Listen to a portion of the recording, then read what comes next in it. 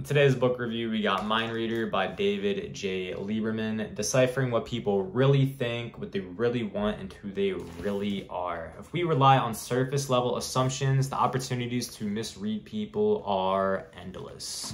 I like to start with a couple examples like I made a mistake versus mistakes were made. When people blame things on the external them, that's showing that they don't take responsibility for anything and they're just putting blame on others, versus when they say I, we, us, you're putting the blame on themselves and maybe your partner in crime, which they did the thing with. The funniest one is when sports teams win, they're like, oh, we won, let's go, even though they did nothing and watched. And then when they lose, they're like, they lose, they suck, I have nothing to do with them whatsoever. And then say, for example, when a parent, I've heard this many times with friends where it's like, yo, the parent, let's clean the house, it's our house. And then when it comes time to, oh, who made the rules around the house? Now it's my house, not yours at all. Those ones are hysterical in my opinion. Silence is golden. The less you say, the more control you have in what you say. Physical manifestations of anxiety include fidgeting, touching their face, picking our skin, rubbing our legs, playing with our fingers, face blushing, shaky voice, and body with difficulty swallowing. Traits would include frequency, duration, intensity, and context.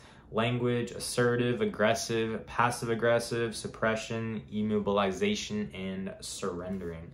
We naturally sit closer and lean towards those who we want to connect with. If someone feels comfortable or uninterested, the opposite is true. So just think about it. Whoever you feel comfortable with most of the time, you want to hang out with them more, you want to do things, you'll be closer in proximity, versus the opposite. People that are annoying and don't like, you'll try and stray and go farther and farther away from them, consciously or subconsciously. Responding to an acquisition, how could I do such a thing, versus no, I didn't do it. People that are telling the truth, no matter what happens, they're going to be completely direct and they're not going to have any sort of, you know, oh, I'm a good person and try to persuade you. They're just going to be direct, I didn't do it like at all, versus someone else who's like, how could I do such a thing? I'm so good with blank. And then they keep rambling on and on and on. Those who are innocent, they will always just be straightforward and honest. Pontificating or philosophizing, I don't know how to say those two words, but kids these days don't understand it shouldn't be this way. When they say things like that and start placing the blame again on this generation is different versus you kind of messed up and your way of thinking or doing is wrong in today's society. The guilty person wants the subject to change and the conversation to end. The innocent person always wants further exchange of information.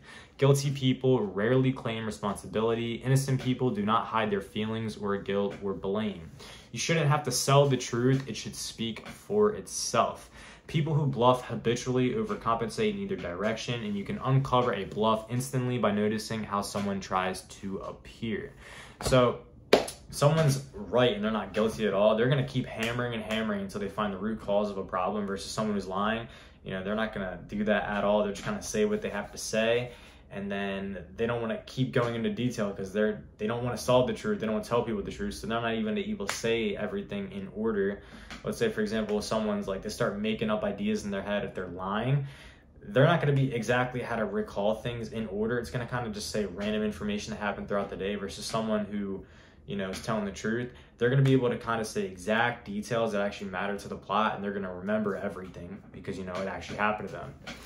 A person who has high self-esteem isn't the one going around showing the world how great he is. It's the insecure person who puts on airs, superiority, drifting into arrogance and beyond to compensate for how he really feels about himself. And if someone already knows for themselves, they don't need to tell anyone else or show anyone else, because that person is secure. Instead of asking, how did you go to the movies, ask 2 questions with a little detail.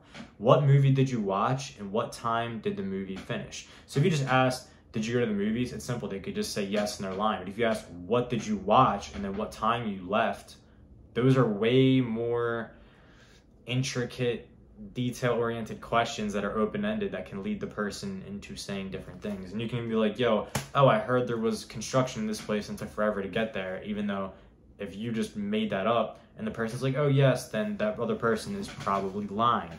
Watch out for establishing authority. We believe those in authority when it comes to doctors, teachers, police officers. Then someone stunning you, paralyzing your thought process with overwhelming fear or excitement. Reinforcing credibility, like the yes, yes. So if you ask 2 questions like, and it can be something very general like, oh, Is your name, let's say for example, let's go for me. Is your name Alex? Yes. Do you live on 123 blank street? And then I say yes. After you say 2 yeses, you're more likely to say yes to the next thing. So if they did that and then they went on to go say whatever else they said, you're more likely to believe them because they're authority.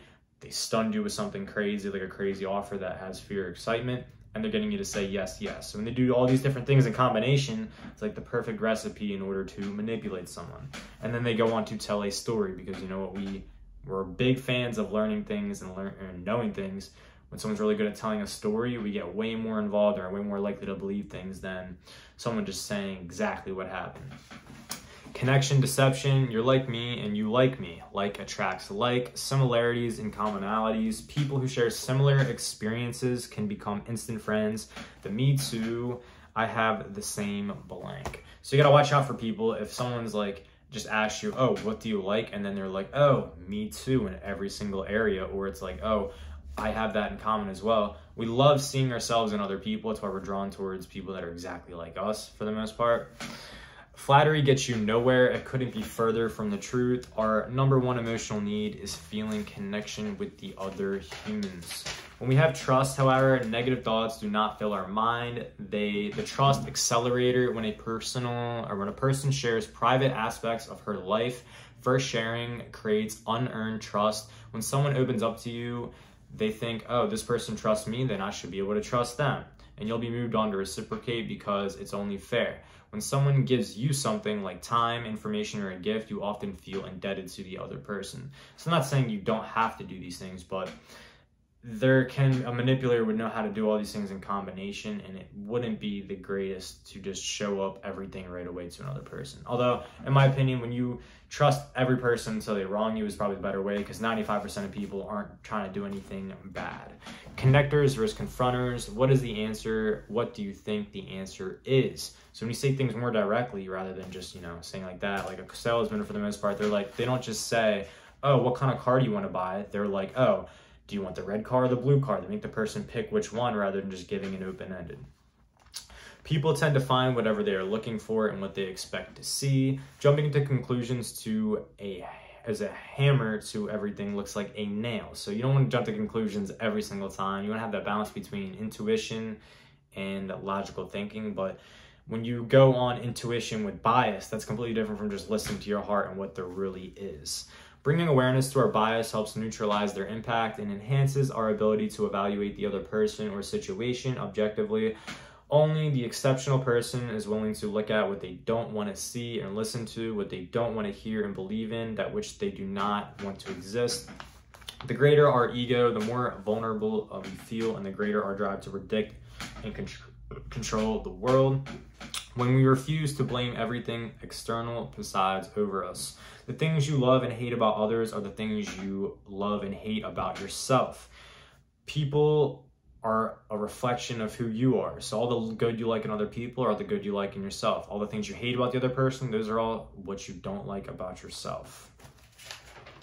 When we take notice of how other people see themselves and their world, what attracts their attention and what they avoid, what they mention and what they miss, what they condemn and what they defend and accept and reject, we know their story. The what they focus on and see tells you why they focus on it, and why tells you who they really are. When confronted with the discrepancy between our narrative and reality, the ego engages any number of defense mechanisms to distort reality. The integrity of our narrative must be preserved. We lie to ourselves and solve and can live with ourselves, or we can't live with ourselves. We distort or delete aspects of our world to mitigate their unpleasurable effects from a conscious awareness. The most common of these is avoidance, denial, and justification, like a smoker not thinking about it, disrupting or denying the evidence, justifying when smoking as a bus could hit me tomorrow, accepting the truth, and taking steps to quit even if repeatedly unsuccessful. The person always needs to be right in control and power. This is why it is hard for them to forgive and apologize. The same is true for those who cannot let go, or worse, they seek revenge. Beware of the person who never says sorry. He is weak and frightened at will. Sometimes as the slightest provocation, fight will be the desperate fierceity like a cornered animal. So that person is very weak. They'd just be willing to strike back whenever. Looking through the glass, someone cutting you off in traffic could be an emergency room going into a hospital. rather than just, oh, this person cut me off, they're such a bad person. You gotta see things from their point of view. Maybe they're in a rush for something that's actually important. Once we have fully accepted something about ourselves or our lives, we no longer need to hide it from the world, and we don't care what people know about or find out about. And we don't allow the reality to hold us back. The truth, once embraced, can never be bruised or injured, yet the delusion can be shattered by a whisper or a glance. Everything that irritates us about others can lead us to a better understanding of ourselves. Many of us are aware that when we are bothered by a fault in others, it is because we share this weakness. Empathy requires a shift in perspective to put yourself in another person's proverbial shoes. Detachment is the nuclear option of defense mechanisms for dealing with either suppressed or repressed anxiety. So that was one thing I used to do for a while, was completely detach yourself from whatever it is, when that's not really facing the problem. That's just kind of giving up. And granted, you can use that in certain situations where you can't control things, but for the majority part, you don't want to detach. You want to face every problem and fear head on to actually get rid of it, or else you're just, again, suppressing it. 5 domains of when people talk about themselves: character traits, their relationships, their possessions, their physical attributes, their profession or skill. The value of meaning, authentic, sustainable happiness, let alone mental health, is found in our connection to reality, not to escape from it. The more meaning something has, the greater the pleasure. The pursuit of the comfort is basically the avoidance of life, and not only denies us genuine pleasure, but also short circuits the entirety of our well-being.